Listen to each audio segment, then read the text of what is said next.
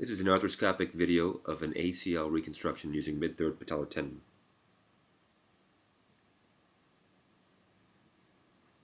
The medial compartment is shown. In this case, the medial meniscus is probed and no tear is noted.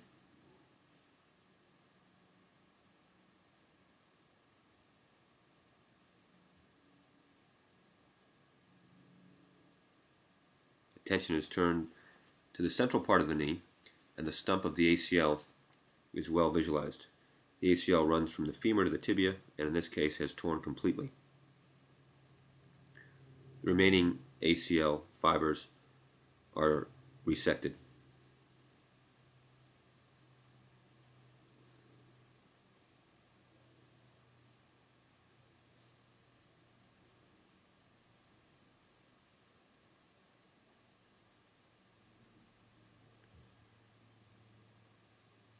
Electrocautery is used to facilitate removal of soft tissue, and care is taken to protect the posterior cruciate ligament, which sits behind the ACL.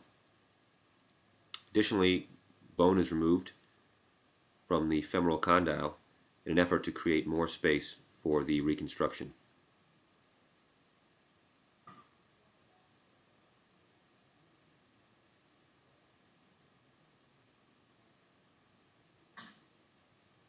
Here, the notchplasty is complete.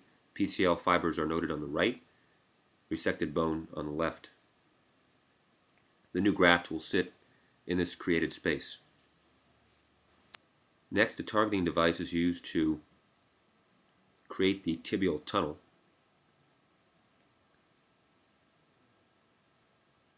A reamer will be introduced from the tibia and targeted towards the point of this guide.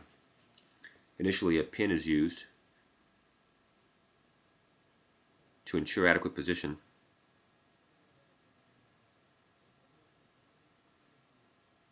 This is followed by reaming, and again, debris is removed.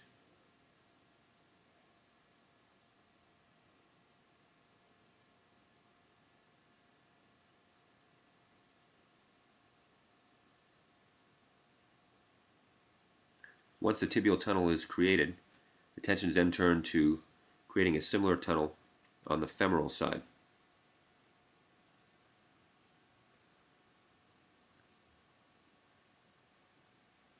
A guide is inserted to help localize the femoral tunnel, and again a guide pin is placed prior to reaming.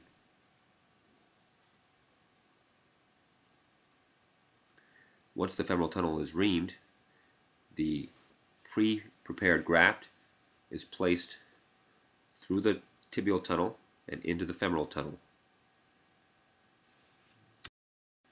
This is the final position of the graft. It is next secured both proximally and distally with pin and screw fixation.